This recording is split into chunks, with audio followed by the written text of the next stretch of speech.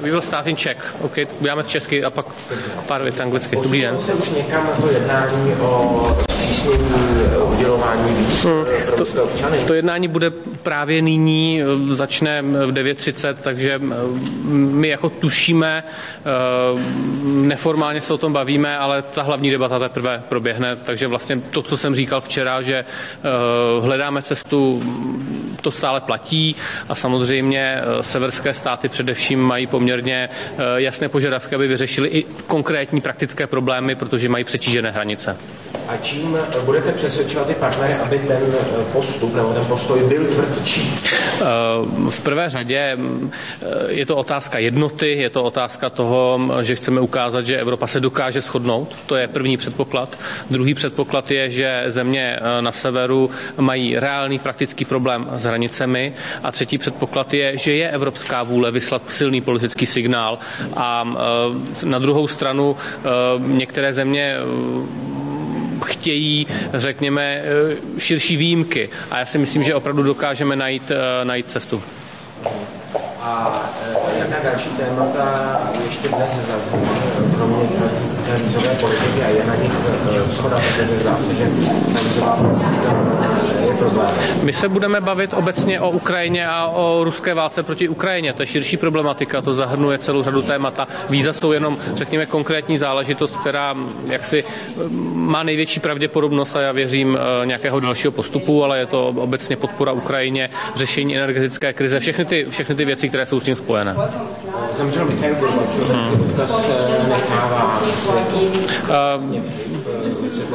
Michail Gorbačov je osobnost, která svými rozhodnutími dala svobodu celému Sovětskému svazu i tomu okolí Sovětského svazu, těm satelitům, takže on má významný pozitivní přínos, ačkoliv to byl první a poslední prezident Sovětského svazu, tak má jeho přínos pro dějiny je veskrze pozitivní.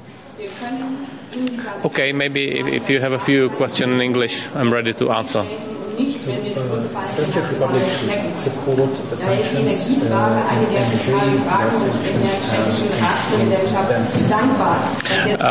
we are calling for that. On the other side, I absolutely understand that we need to find some common European position, and there's not agreement on full ban for touristic visa. But I think we are quite close to find a way how to send a strong signal to Moscow and Russian elite, because every citizen is not traveling to Europe as a tourist. It is a Russian elite, we have to understand that. And we also need to solve a practical problem of northern Baltic states, which borders are overflown with traffic, and it has a security concern, so I'm pretty sure that we will be able to find some kind of solution. Definitely. We need to do everything to stop the war. We need to do everything to support Ukraine and to do such kind of measures that the Russia will stop this onslaught. Sorry, I don't hear you. Yeah. No, it's not enough. It's a good first step, but no, it's not enough. Because it will only put a higher price tag on a visa itself. But the visa facilitation agreement is based on the fact that we want to have a good relationship and that we are seeking good relationship. Russia is not seeking a good relationship with Europe. So.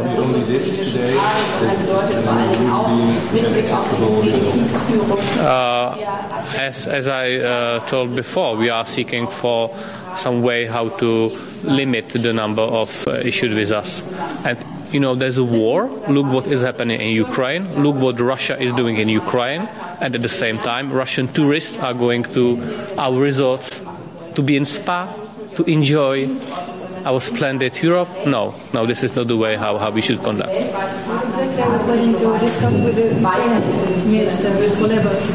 So we have a lunch with 3 ministers of associated trio, Minister of Ukraine, Moldova and Georgia.